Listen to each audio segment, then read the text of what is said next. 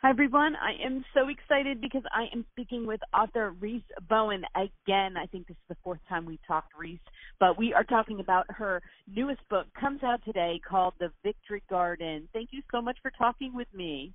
Hi, Michelle. So very nice to be here. Oh, it's so fun to talk on book release day, too. I love that.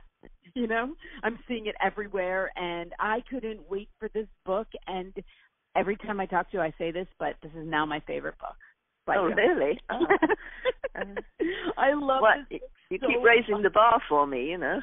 Oh, I do keep raising the bar because first of all, I love your World War I and II standalones. I love your series too, but I love these so much. And this one, Emily, I fell in love with Emily. I just got done reading it this morning. I read the final part, and I was like, I don't want to let her go. I want to keep her.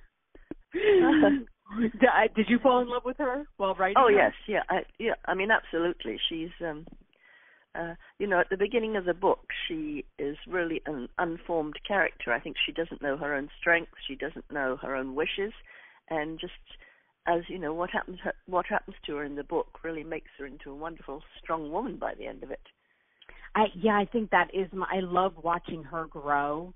And I felt myself at 21 because I was I think everybody at 21 is kind of, you know, in a lost place anyway, but she's had a particularly hard life and, you know, but watching her grow from the beginning, that's why at the end I was just like, oh, I want to see what happens to Emily, but yeah.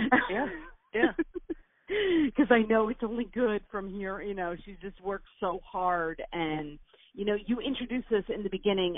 We start the book off in 1918, and she's writing a letter to her best friend, Clarissa. Yeah. And when I went back to read that letter again today, like having finished the book, it was so much more beautiful because of knowing what happened. Yeah. Oh, yes. I suggest everybody go do that. I really do, because there's so much in that beginning that you give us, you know, to start this story off. Yeah, well, you know, she's pretty much trapped at the beginning of the book because her young brother has been killed within a week of being sent out to the front in France, and the parents are so devastated that they really don't want to let go of her. She's all they've got, and so while they're keeping her home and not letting her go anywhere, it's not as if they're treasuring her. In many ways, she feels that they wish that it had been her and not the brother who died, because he was like their golden boy. So she gets these feelings of resentment, too, there. So it's a very uncomfortable place for her. Yeah, I really felt for her with the parents. I mean, you know, I think a lot of us can say we've had tough moms, but, man, her mom was tough. Okay? Yeah. And I think both of the parents reacted because of I think the mother was always a social climber and a bit of a critic and a bit of a pusher, and the father was always inclined to be strict. But I think before the war there would have been that loving element and that maybe an element of fun too that had been drained from them because of their son's death. Yeah, and you also introduced Robbie in the first chapter. Yes, who's Australian, part of the Royal Flying Corps, which I love because I really have never heard any stories about the Australians in World War I. So I love that you introduced us to them and the part that they took, because I don't know that everybody knows that much about it, you know? Oh, yeah. I mean, Australians and New Zealanders, the Anzacs as they were called, they came over. They volunteered in large numbers, even though Australia is so far away and wasn't in any danger itself. They just felt this duty to the mother country to show what the colonies could do. And they came across in large numbers. And, of course, the first battle they had to fight was Gallipoli, which was a slaughter. It was just a terrible, terrible against the Turks. And the Turks were on the heights, and they were sent up the beach, and they literally were all mown down. So that was just an awful beginning. But then some of them, even after that, instead of saying, I'm going home now, they went and said, what else do you need? And some of them joined the Royal Flying Corps, which probably was one of the most dangerous occupations because planes were so new, the wings were made of paper and string. and stick. Wow. And that's what. And of course, they caught fire very easily, and that's what's happened to Robbie in the first scene is that he's been in the plane that's burnt. Yeah, and I was thinking the same thing. Like, we think of planes in World War II. I mean, we have that vision of all the planes, but in World War I, they were so new. It was such a new thing, and I was like, wow, if we thought that watching movies with the World War II bombers, like World War I, that was just that was an incredible, like, risky thing. Like, basically, they weren't. It wasn't a good end for most pilots.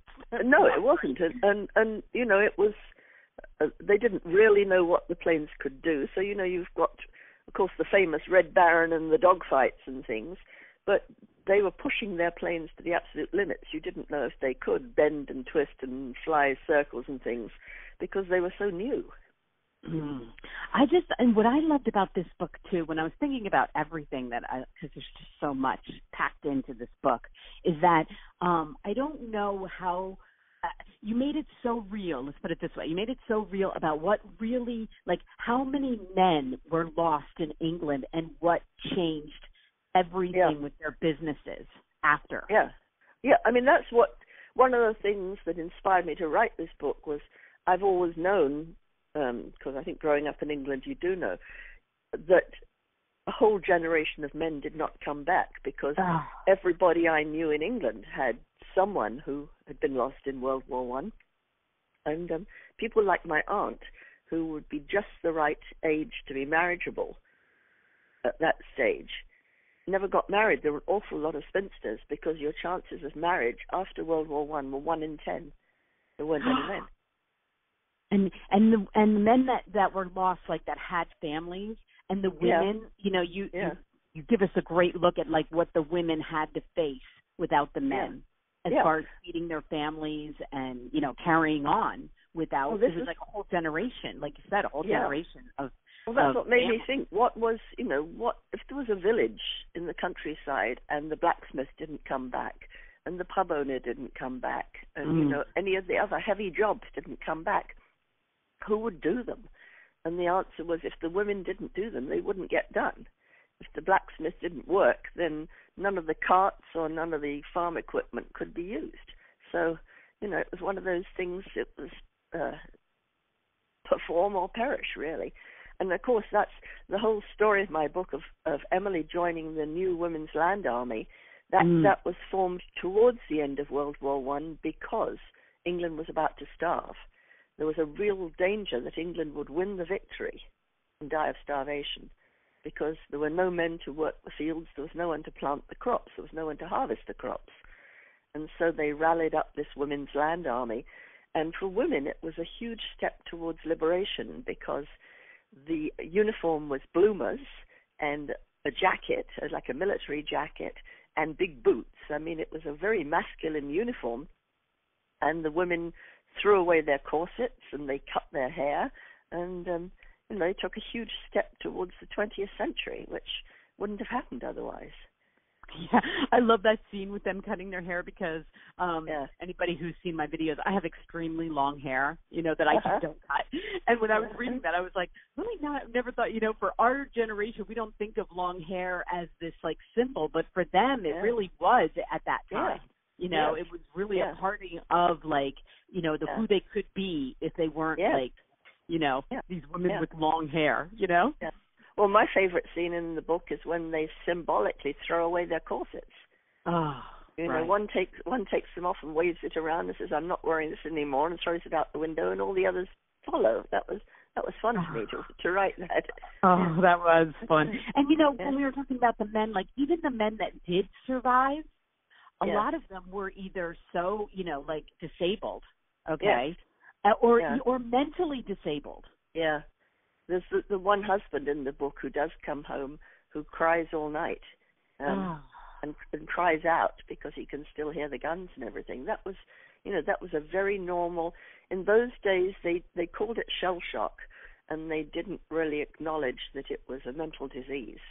They sort of took it as weakness and cowardice when that happened.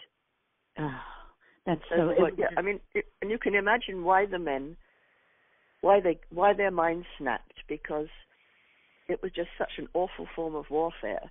You know, my father served in World War II, and he was in the desert against Rommel, and it really was battle against battle, you know, army against army. And there was a certain nobility to it. Your tanks chased Rommel's tanks, and then you fired at each other, and someone won.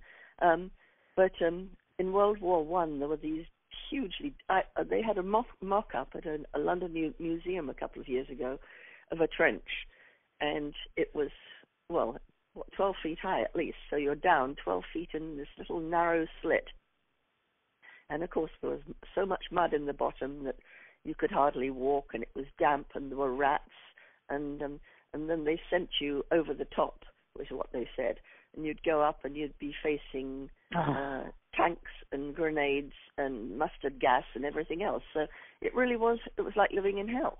And that's why people's minds snapped, I think, when someone said go over the top. Some of these young men from the English countryside, their just legs said, I can't do this. And then they were shot for cowardice. So it was an awful war. Oh, it was just so heartbreaking to read. You know, like I said, the men, to know that even if the men did come back, I mean, most of the time they were disabled, and so the women again were still put in a place where they had to, and then if their husbands did come back like that, it was almost an extra burden because on top of running the household, they then had to take care of them also. Yeah, and feed an extra mouth. Yeah, feed an extra mouth. But and then I was just like, all the research you had to do for this book, because Emily, and I don't want to give too much away, but she becomes I want to say like a modern day herbalist, but in her time. And I enjoyed that half of the book so much. And how much fun was it researching all that? Well, I think that aspect was the spark that started this whole book. In that I found a book in a used bookstore, and it was on herbal remedies and recipes. And it was a great big book, and it went through recipes for everything from heart tonics to headaches to hand creams to sweet dreams to, pretty much anything you'd need in the medicinal line that today we just go and get a drug for. And it quoted recipes way back to like 1600. And so I thought, wouldn't it be wonderful if someone in a book sort of found a garden that could do this? And so that was my sort of driving force behind it. And of course, for Emily, when after a tragedy, she lands in this cottage on a big estate, and she finds that the overgrown garden around it is actually the herb garden. And the person who's lived there has always taken on the role of the herb wife. And I thought, she is going to heal people, the healing garden, healing people, and then through that being healed. So that was my theme of the book. I just love that. First of all, I love, like, my children will tell you, like, I'm always one that I would look it up online, like, what can I make at home before going to the doctor, like, and of course I'm not discounting because they still went to the doctor, okay, but it was like if I could find something at home, that could help them before taking them to a doctor, I was always for that, first. Yes, and so and they work too. I mean, in rural settings and things, and in other countries, lots of people are given herbs for a lot of things, and they work as well as the drug does. Which really, when you look at it, how were the drugs created? But through like through that the use of those. Yeah. But actually, I did my launch party at Poison Pen in Scottsdale last night, and one of the women in the audience said she was living in Alaska a few years ago, and there was a doctor on one street corner, and the medicine man was on the street corner opposite, and everybody would go into the doctor and come out with their prescription, throw away the prescription, and go across to the medicine man. Well, you know what? I always think of it as it has way less side effects. Because sometimes you get those drugs, you're like, okay, what worse thing could I get from the drugs? Like on television when you listen to those things, and the side effects are, nausea, vomiting, diarrhea, kidney failure, and death. And they say and death very slowly, and you think, do I want leg cramps or death? This is and you're like, oh, I have a psoriasis. I didn't know I had Yeah. No. But I don't know. I love that part of it. I think everybody's going to just love that part of the book. And, just to be able to do the research for that. And, yes, and the way that it grows Emily into realizing that she could heal people, what that does for her, you know, and it's just, I love this book so much. It was so good. Like I said, there's so much in it. And so I couldn't wait. I mean, I knew this book was coming, but I was like, I know you've got another one. Like, you've got to have another one. This is only February, so I can't imagine that you don't have another one coming out this year. Well, I've got a Royal Spinus book coming out in August. Yes. I knew it. Yes.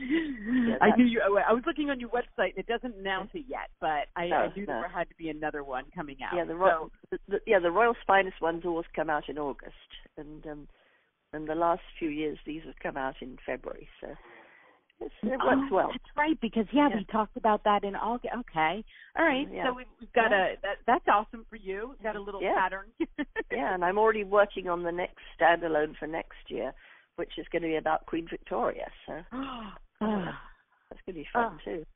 That's going to be incredible, especially after watching Victoria on like everybody loves Victoria now. They know about her. Yeah. Well, the interesting thing is that I think by the time we get to next year's episodes, it should be about the same age as Victoria is in my book. Because it's about her in her later years when she spends her winters on the French Riviera. Yes. Yeah, I've read so much now about Victoria, so I can't wait. So tell us, in August, what's do you have a title for the Royal Spinus? I do, yes. It takes place in Kenya, on Darcy and Georgie going for their honeymoon in Kenya. And they stay in the Happy Valley, which was that area where the upper class Brits had created a little sort of enclave for themselves and had a lifestyle that was very dissolute, and sex, drugs, and rock and roll the whole time. And so my title is called Love and Death Among the Cheetahs. I can't wait. I can't wait. I love the cover for Four Funerals and Maybe a Wedding so much. That was like one of my favorite covers of that series. You know? Well, I think this one's just as good. I think it's a really lovely cover. Yes. I can't wait. Yeah. Well, good. Then at least I know I'm going to talk to you again this year. Yeah. So. Yeah. I think I have to say about covers, I'm really, really blessed with my covers because... Oh, you are. The ones for the Farleyfield Tuscan child, and they ask me what I want, and then they send me a whole lot of different pictures and a whole lot of tonal hues and things. And, I chose this house. I said, this is the right sort of house in the cottage. And the garden, I think we need some more red in it because we have that symbol of poppies in World War I. Yeah. And, so they just do all this and keep sending it back to me until I say, yes, this is the one. So that's very lucky because a lot of authors don't have any say at all on their cover. Yeah, and I do love how these covers, because I'm looking at all of them while we're speaking. I'm looking at them on Amazon. And I love how your standalones, like, even though they're standalones, you can tell, like, that they are you. And there's a brand now, right? Yeah. Yes, absolutely. And then the same with the Royal Spinus. Those covers all have that feel to them. And yes, right. So I love that. And I actually think I'm going to try to put that up on the screen so everybody can see it because I love looking at covers like that, so you can see how they all like are connected. And well, I'm so happy that I get to talk to you and read your books. It was such a blessing. It really was. My pleasure. Yes. And we'll talk again in August when we've got animals to talk about. Yes. Well, good luck with everything. I'm so happy to get to talk on the book release day. Have so much fun out there because everybody's loving this book, and I see huge things with it. So good. It's been really Thank fun. you. Yeah. Okay. Have a great day. Well, thanks, Michelle. Yes, you too. Have a great day. Okay. Bye-bye.